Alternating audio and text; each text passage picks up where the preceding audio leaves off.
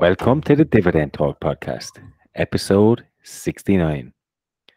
How to read a cash flow statement.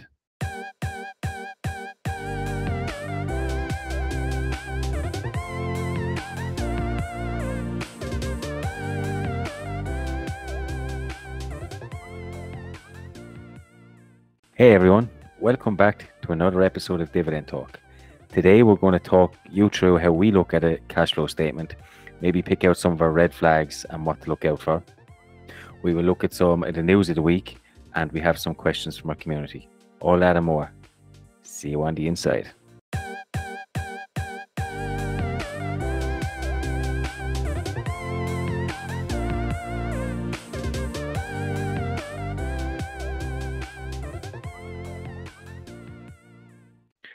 Yo, European DJ. How are you this weekend? Well, alcohol. You look like a broken man. I'm not going to lie. Well, it's not sure how it is at your work, but we are meeting again face to face, and it feels like people haven't seen each other for 1.5 years, so we need to make it up in the evening events. Yeah, that can be tough. So I feel a little bit still like I'm getting old, I guess. That's what I'm trying to say. Nice. You had a nice week, is what I'm hearing, and plenty. I'd say Diageo shares might have gone up a little bit. You've probably drank so much. Yes. I think I have not been doing my early retirement a favor. Let's jump right into the news. Have you got anything this week that kind of stuck out for you? Yeah, I think Johnson did a brilliant move. So what they did, right? They put all the talcum powder settlements in a separate entity. It's called LTL management, and they submitted it for bankruptcy. So I have these fucking shares of Bayer already for 3 years about Roundup cases.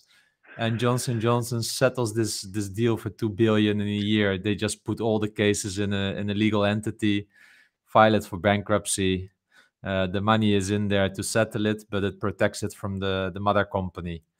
So this is just brilliant. Why can't Bayer do this? And I mentioned, I believe, in one of the earlier shows, like a while back, when we heard about this idea that Bayer should hire the lawyers, right, the legal team. Yeah. I mean, look at this. Within half a year to a year, full clarity, shareholders protected. And of course, this really cruel capitalism, right? Really cruel from that point of view. Yeah. But it's clear. But even I could argue for some of the patients it might be clear, because the money is there. Get it? Yeah. Here, this is it.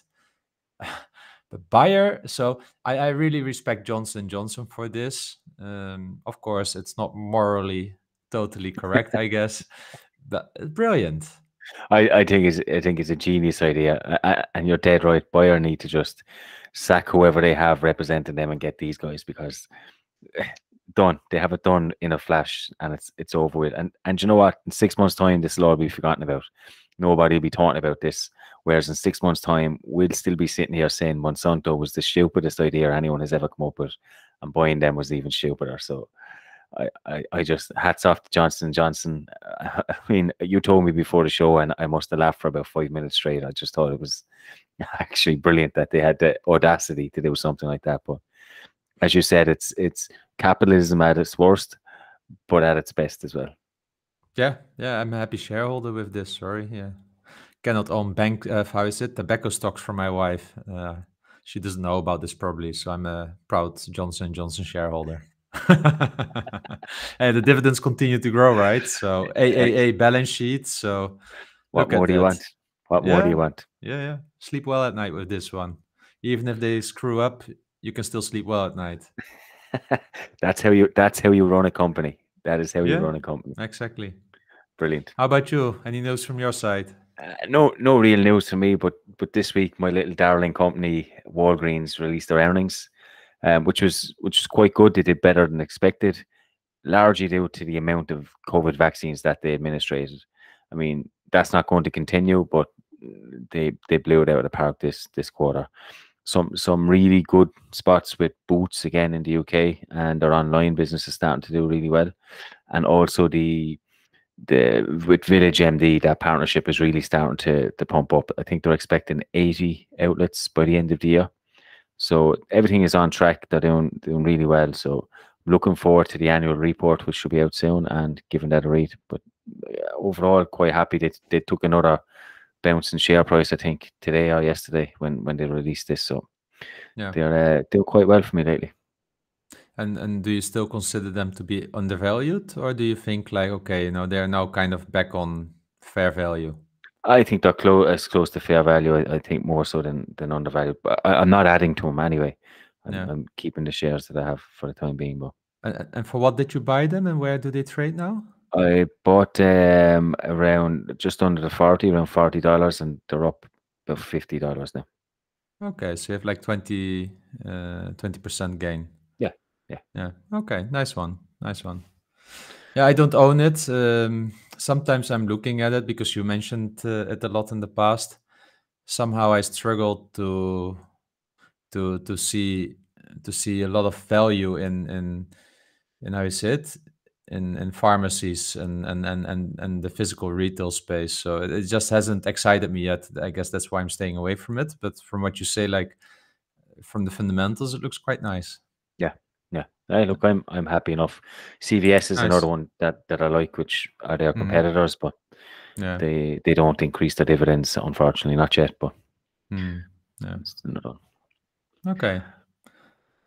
Let's go to the main topic, of the week. Yeah, we picked a nice, easy one this week because I think we're going to run into a busy period. We have earnings season coming up. So we chose to have a look at the cash flow statement, talk through bits and pieces of it, how we analyze it, and maybe some of the red flags that me and you both look at. So I think it's important. This is one of the 3 financial statements. We've already spoke about the balance sheet in episode 21, I believe. We'll link it below. So then there's the income statement, balance sheet, and cash flow statement. So I think it's important to understand all 3. And today we will focus on the cash flow statement. Yeah. So yeah, and if you think about the 3 statements, right? Maybe for people that are new to this, because we have a lot of new listeners lately, you need to see these 3 statements really in conjunction with each other. Just reading the income statement doesn't tell you a lot about the financial state of the company, neither if you only look at the balance sheet. So the income statement really answers you the question, are you profitable? The balance sheet tells you more like, okay, who owes this company? Yeah, to who do you owe and who owns it? And the cash flow statement really tells you, is there just enough cash to run the business? Sometimes people are confused between the income statement and the cash flow statement, but you need to look at it from, from a salary point of view. You can have a nice income, here, but if you have, for instance, a lot of so if you look at your income and you pay taxes and everything and such, it might feel like you don't get a lot. But then if you get your bonus in and everything on top of that as well, your income statement or your income in a given month might look really, really a lot, right? But in the end, it is about the cash. And for instance, if you get many bills in the same month, you still might feel like you have a nice income. Yeah. So let's say you earn €1,000 per month, but then suddenly you get your gas bills because it's in the winter. And you might actually, because of this, actually in the minus, but the cash flow, when you really start looking at the cash, that's where you feel the pain when you're cash, not cash rich. Yeah. So, and this really here, the difference between the income statement and the cash flow statement. The income statement has a lot of fictional entities on it, and which might look your profit look lower or higher even. Yep. But in the end, you need to pay bills, and this is what the cash flow shows you, whether you can pay the bill. So. Yeah. I like the analogy that I see the cash flow statement as fuel in your car. I mean, you need fueling for your car to go. That's Mhm. exactly what the cash flow statement tells you. Have you got enough fuel for your car to run? If Yeah. you don't, your car's not going to run, or your company's not going to operate as expected. So that's Yeah. pretty much how I view the cash flow statement. And we've both said in the past that we both look at cash over earnings Mhm. because it is hard to fudge cash. It is possible, and we're going to go Yeah. through some Mhm. examples of that. But I suppose before we do that, we'll just strip it right back and we'll go back to the main parts, and we'll talk through some of the fundamentals. So we've pretty much summarized it down to three main parts there's three main parts within the cash flow statement. So you got cash flow from operations. So if you think about this is your day-to-day business expenses. So if you're a restaurant, you need to bring in, you're paying wages, you're bringing in your inventory. There's all sorts of things like that. So it's basically day-to-day. Most businesses now look at kind of an accrual-based accountancy, so they don't have to pay or make payments within 30 days or 90 days, and so that will come off the income statement, but then we have to make up for that in the cash flow statement as well. So for example, if they sold, I don't know, a pair of sneakers, say Nike sold a pair of sneakers, and they did not get paid for it today, they're not getting paid for 90 days, that still goes on the income statement, and we have to make up for that on the cash flow statement somewhere. So cash flow from operations is really important. We've also got cash flow from investing activities. You can hazard a guess as to what that is. That's capital, that's property, that's stock, that's any investing activities that the company is involved in. And then you've got your financing activities. And as dividend investors, we probably look to this one first, and we look at dividends paid to see if it's actually covered. And it's also the payments of debt or equity and so on. So that's just a kind of quick overview, and then we might step through each part individually. Yeah. And And maybe I can add to that because we also look at the free cash flow, right? Yeah. And maybe good for the readers. How I look at it, if you ask me to scan a free cash flow statement in 1 minute, I do the only thing. I take the cash flow provided, the cash provided by operations. So that is like when you get from the income statement, you take the income, what you mentioned, you do all the accruals. So from the first section, after that is done, the result of that is called cash provided by operations. And then I only take the capital spending from the investing activities, because that's the thing you invest in a new plant or something like that. And you take that, you deduct that from the cash provided by operations. That's what we call the free cash flow. If I had that number, I go to the financing activities section and I check if the dividend is lower than the free cash flow. Because if it's higher, that's really a red flag for me, as an example. So the free cash flow is what most value investors look for. We often need to calculate it by hand, because the free cash flow, according to the GAAP rules, it's not really necessarily provided. Some companies add it themselves, but often you don't see it on the cash flow itself. So you need to calculate it. Is that the first thing you look for on a cash flow statement? Yeah, straight away I go to the cash provided by operations. I take my calculator, deduct the. Well, actually, usually I don't know a calculator because it's usually like 4 digits and times million. Then I take the capex of it, and then I look, is the dividend covered? And I look also at the buybacks, because of many companies do buybacks, and then I might add it to the dividends to see if both the dividend and the buyback are covered by free cash flow or not. That's what I look at. Yeah. On the back on a napkin. The very first thing I look at is you take the net earnings, which is obviously on the income statement. That's transferred to the balance sheet. It's probably the very first line of a balance sheet in most cases. And then I look at exactly that same figure you look at, the net cash provided by operating activities. And if that is lower than my net income, then I know straight away that this company is losing cash, and they're losing cash pretty fast. If that number is negative, then you might as well run away, because it's pretty bad. So I like to see that number pretty big, and much bigger than its net earnings. At least then we know that this company is cash rich, and they're making enough money. There's enough fuel in the tank if I to go like. That's the very first thing I look for.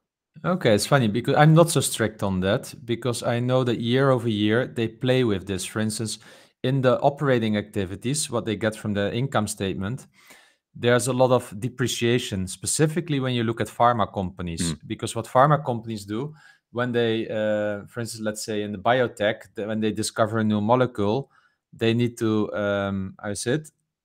they need to put it as an asset on the balance sheet, let's say, the future potential of this.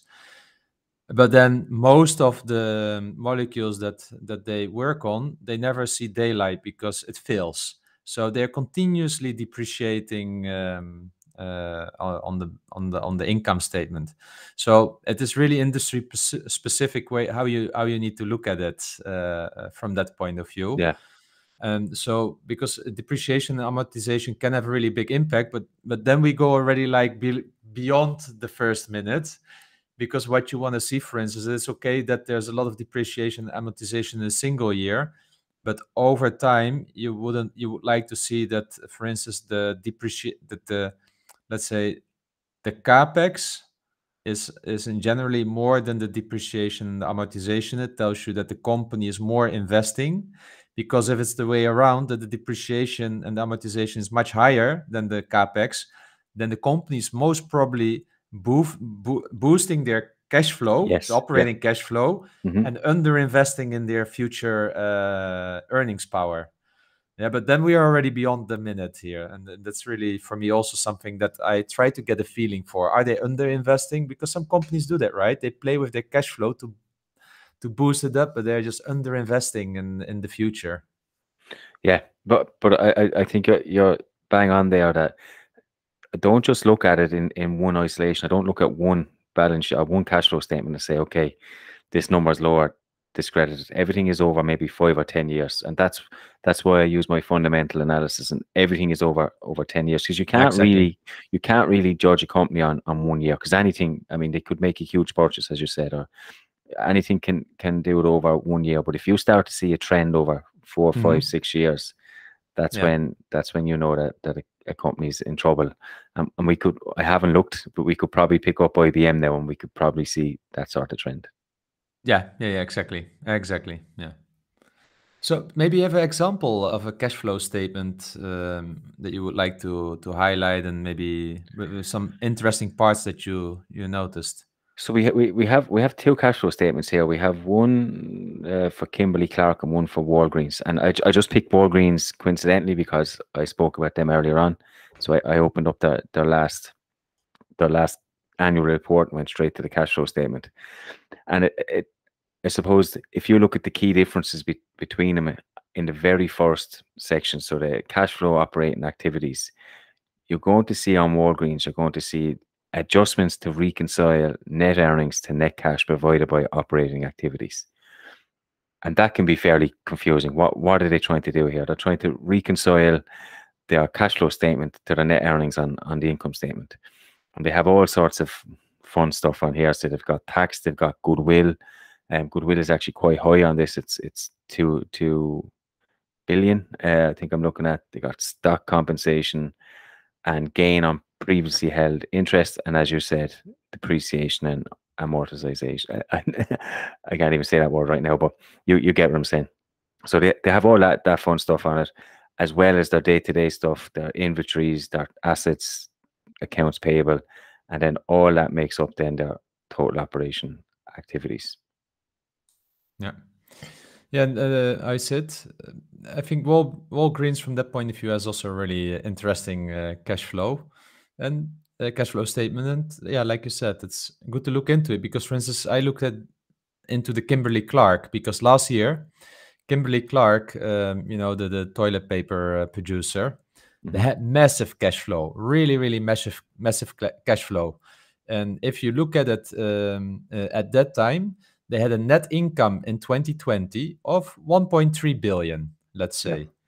In 2021, that's 300 million less. It's 1 billion net income.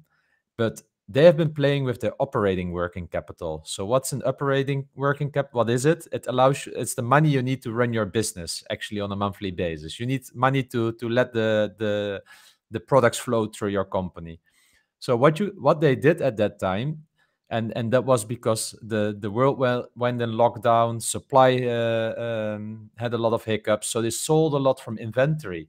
but you don't then need to pay your suppliers because you have already paid for it earlier, right?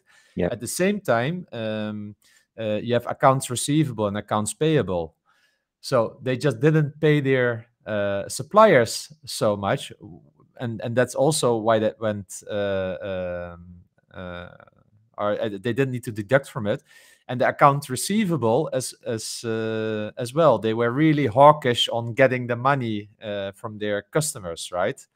So in this case, last year they had a positive impact that they kept 490 million in the company. So you add that then to the operating cash. Suddenly, this 1.3 billion, if you put on top of that the depreciation of 400 million because it wasn't a cash event from the income statement, plus this 500 almost operating working capital, you're talking about more than 2 billion in operating cash flow.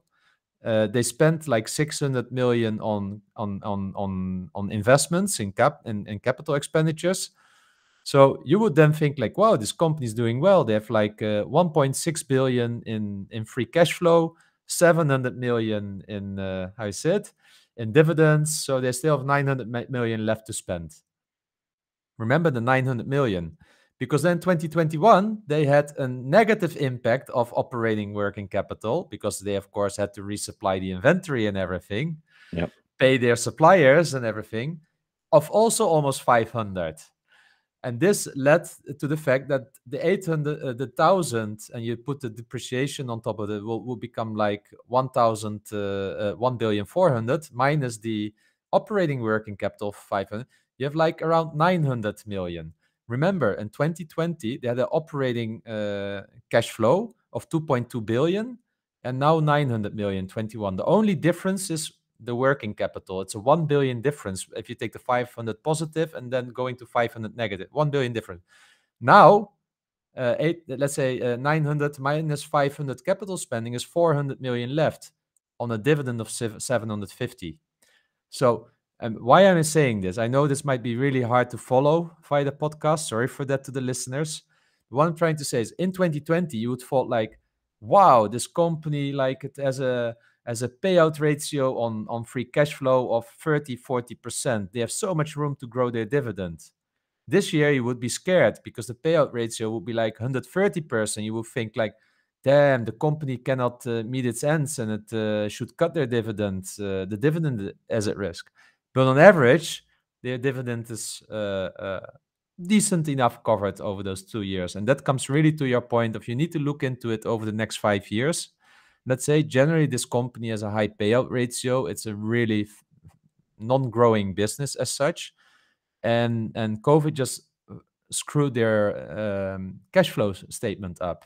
And you see this with many companies. Yeah. And typical responses in a crisis that they boost up their working capital, because then the figures to us as investors, the headline figures, look much better if the revenue is declining. Yeah. And this is just financial engineering, or you could also actually also really wise, yeah, from management. It's not like a bad thing. But if you look at a single year, you can really, really draw the wrong conclusions as an investor.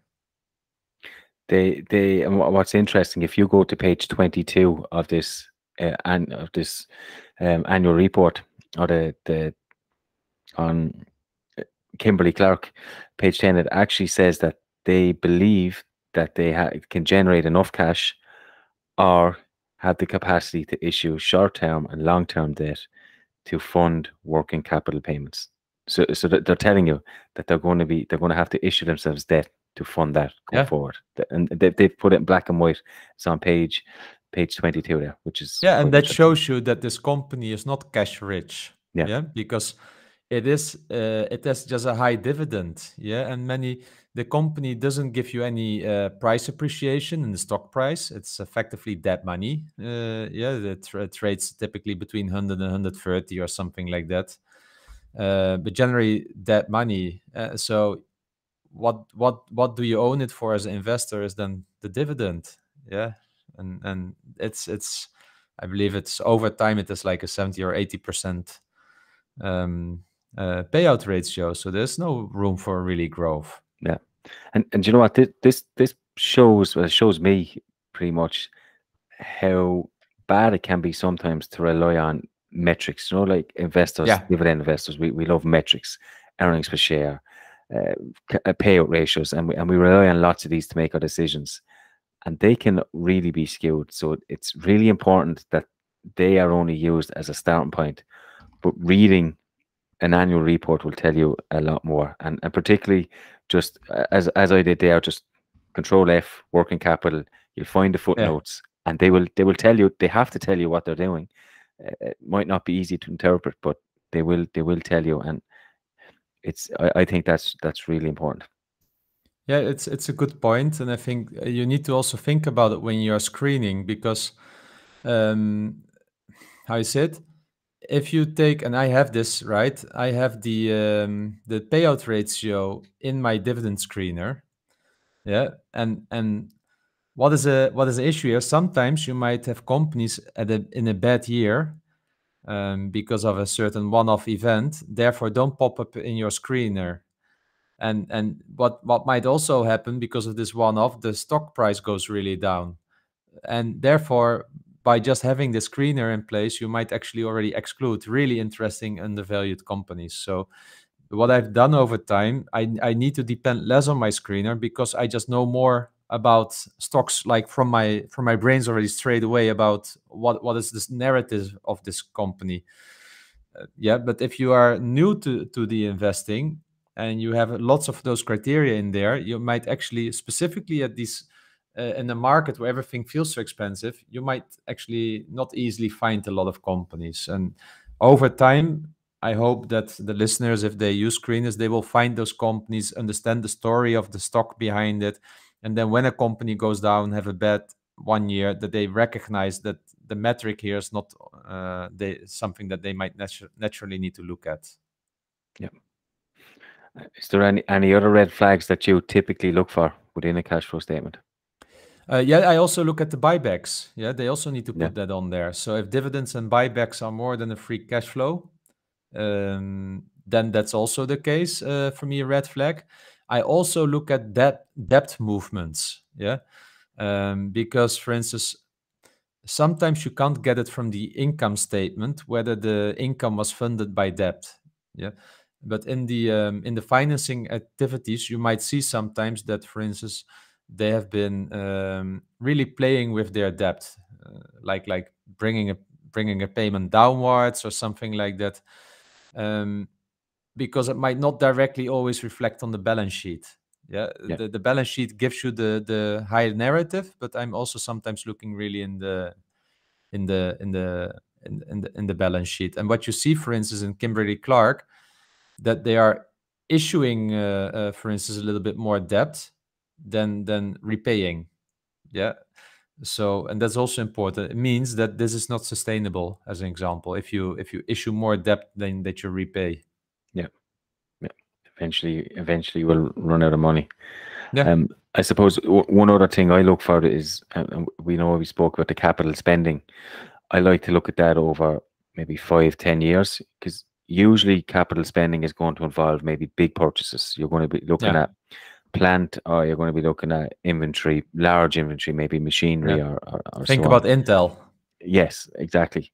So, I mean, sometimes it's good that they do that, but over a long period. So if I take over 10 years, if you have a company that's consistently over, say, 100% in terms of that compared to their net income or net earnings, then to me that's a red flag, because that money has to come from somewhere, and that has to come from debt. And I think General Motors, if I remember, and I should have brought their report up, but I think for a long time they were up around 960%, while still paying out huge dividends. And it kind of confuses investors, because investors look at it and say, oh, look, we're getting this increase in dividend, they have loads of money, but really they're getting this from somewhere, and it's more than likely it's going to be loans or something linked to debt. So it's one of the things that I look for as well, just to make sure that they are not getting that money through loans or bad debt. Yeah. Good. I'm afraid that we might have lost some listeners here to this. We don't really use visuals when you're listening on Spotify, So feel free to follow up with any questions. But just a general recommendation for me would be like, make yourself familiar a little bit with the three financial statements. You heard a little bit like how we look at it. Maybe there are other people also that look at other things. So feel free to share it with us. We are always open to learn things. Yeah. But yeah, it's good to hear you also a little bit like how you look at the free cash flow statement. And I might look a little bit more often about, is the income, for instance, higher than the I said the cash flow or the operating cash flow, or Yeah. the way around. Yeah. A good one. I have to say, and I know I've spoke about this book before, but Warren Buffett and the Interpretation of Financial Statements is a really, really good book, and it breaks everything down really, really simple, and he covers topics like that in there as well. So I recommend anyone starting out, grab that book, and it will set you on the right path. Cool. So maybe it's time to go to the listeners' questions then, and then to close the main topic. By the way, we don't have a portfolio today. We forgot to ask about it. But if you're interested to have us give our thoughts about your top 5 of your dividend portfolio, feel free to submit it via Facebook or via Twitter, and we will take it on the next show. But yeah, let's go today to some of the listeners' questions. Okay, let's start in order. Let's go with Sego Investor, and he has asked us about our thoughts on FB, which I assume is Facebook. Yeah, I own Facebook. I own it since I don't know, $150. It might be an opportunity to buy. Yeah, I agree. I don't own him. My son has him. He's 11 years old, and he's told me the other day he wants to buy more. So Yeah, I believe him. But I mean, all this news is driving. I mean, it's probably going to hold our share price down, but there's no denying that they are a money making machine. So well, same with Cambridge Analytica. I said such a narrative passes away again. You see it already a little bit with Baba. I don't hear too many people this week talking about Baba or the week before.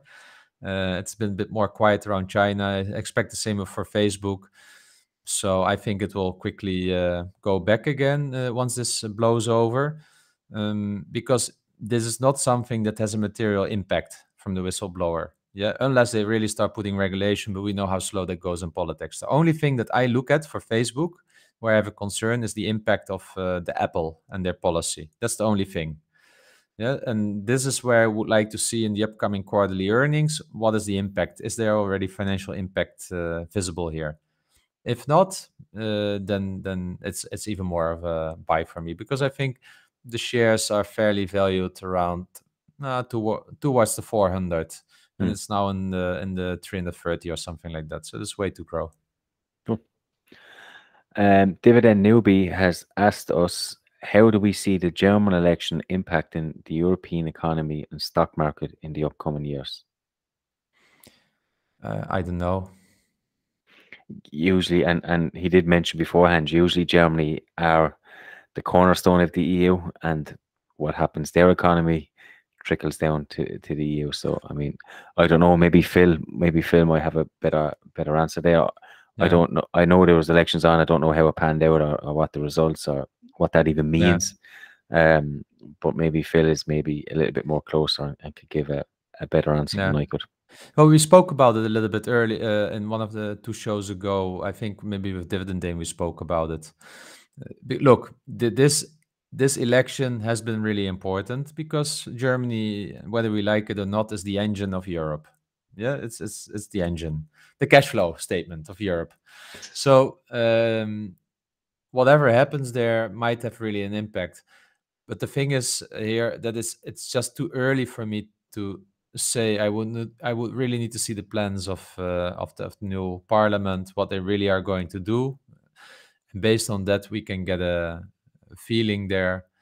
And I'm also really interested in their inflation numbers in Germany. I think there was something released the other day which was really high, and yeah. So I think it still needs 1 or 2 weeks or 3 weeks for me to that the politicians settle down there, and then I think we get more clarity. At least I don't hope it will be a protectionist, government, because I think that would be damaging at this moment in time. Cool. So Kurt has asked us, he's underinvested in tech companies and he is looking to buy Uber. He believes the momentum is shifting positive and they are becoming profitable in the coming quarters. Please, your opinion. I mean, I think that last sentence says it all for me. The momentum is shifting positive and they are becoming profitable. They're not profitable at the moment. It's not the type of company I am comfortable investing in. I don't even believe they pay a dividend. So I like mature companies that we can go over 10 years of reports. And as we said, we can see that they are generating cash, generating earnings. This is not my circle of competence. Listening to guys on Twitter, it seems like it could be a good bet, but maybe someone like Investment Talk or someone with a bit more value or growth mind would be able to answer that a little bit better. But a stock is not a business necessarily, or a good business isn't necessarily a good stock. But do you believe it's a good business? Because I tell you, I started using Uber again lately. But then I hear the news like that the Uber drivers need to get a license in some countries and such. And I wonder if this is not like just killing their business model, really. Yeah, because they've been earning over the back of cheap labor effectively by not having employees, outcompeting therefore the normal taxi business, let's say, in the cities. But I really wonder if it's a good business model. Yeah, I mean, how long does Uber exist already, and if it's still not profitable? Yeah, I think you're looking more at the autonomous route, aren't you? Once it goes autonomous, they don't need employees, and then it can become profitable. The cars will drive themselves. Okay, but then I would put my whole bet on Tesla. Look at the data Tesla has been collecting over all the years about driving. Yeah, the miles and the meters and yeah. But Tesla are in a different space. They're not going to pick people up and ferry them around at the moment. Well, maybe they will in the future, but maybe they will. Maybe they will. Investors on Twitter talk about optionality and ARK investment as well. So anyway, I don't see it as a good business, so that's why I stay away from Uber. And then I don't even need to look into the financial statements. Okay.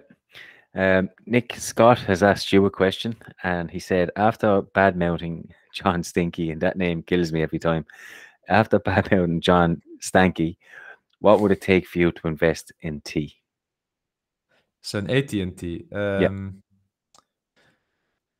I wouldn't invest in it for dividends. Let's be clear then. It's like that for me, this stock. Okay. But I also have my 10% value investing part. So if this company, for instance, would trade at a price that justifies just already the communications business and you would get Discovery for free, that might become interesting. I haven't done my homework. I know they trade somewhere in the $25 at the moment.